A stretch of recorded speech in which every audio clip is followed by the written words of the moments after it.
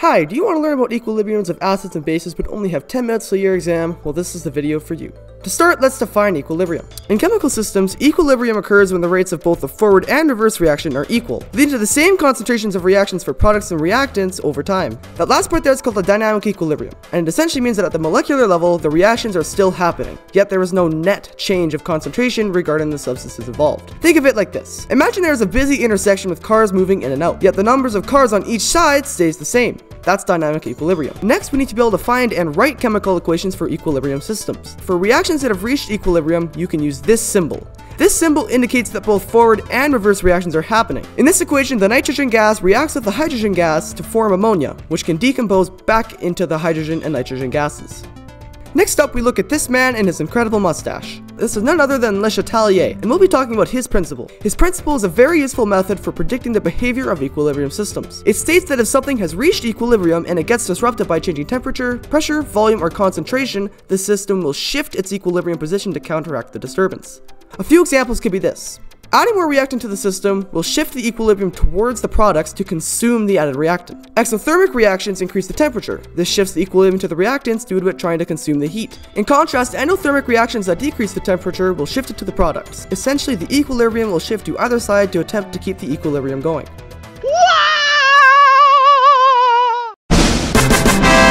Also, I should probably mention the equilibrium constant, which is this. It tells us the ratio of concentrations of products to reactants at a specific temperature. A Kc value over 1 indicates it favors the products, whereas a Kc under 1 indicates it favors the reactants. Now we're going to move a little closer to the acid-base part.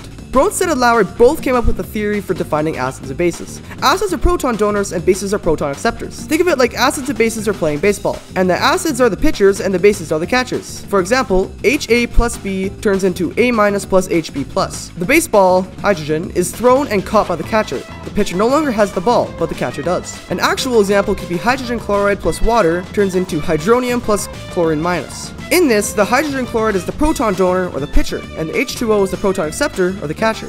In Bronsted-Lowry equations, we can find the conjugate acid-base pairs. A conjugate acid-base pair can be summed up to this.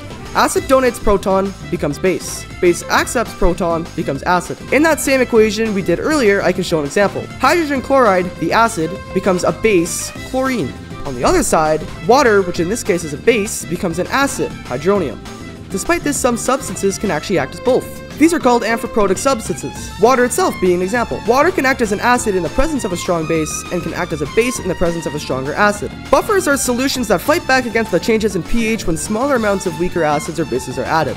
Lots of chemical reactions will only happen at specific pHs, so it is very important that their acid concentrations stay mostly constant. It's useful in quite a few things, namely biochemical processes. The pH of blood has to stay somewhere around 7.4 pH in order for it to carry oxygen. The body undergoes quite a few reactions that produce acids and bases, so buffers are very important. Next are titration curves. The ability to analyze them helps us to understand the pH changes during the titration of acids and bases. A titration curve is a plotted point with pH versus the volume of the titrant added. For monoprotic bases and acids, mono meaning it donates 1 proton, the curve shows a single steep rise to the equivalence point. For polyprotic bases and acids, donates more than 1 proton, the curve will have multiple equivalence points. Now we look at pH and pOH. In case you didn't know anything about pH and pOH, pH measures the amount of hydrogen in a solution, and pOH measures the amount of hydroxide in a solution. In total, pH plus pOH will always equate to 14, so if you know one, you will always know the other. Now, if you want to find the pH of something, use this formula.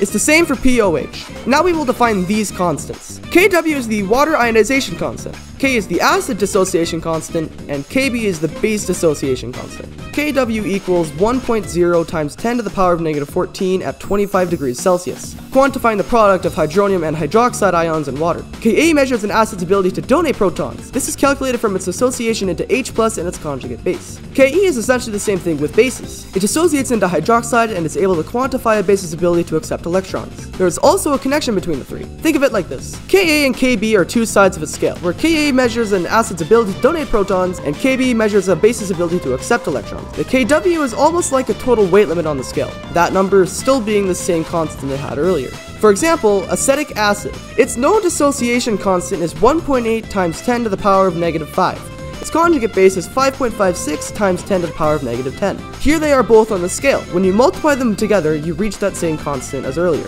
Essentially, Ka times Kb has to equal this constant, otherwise you did something wrong.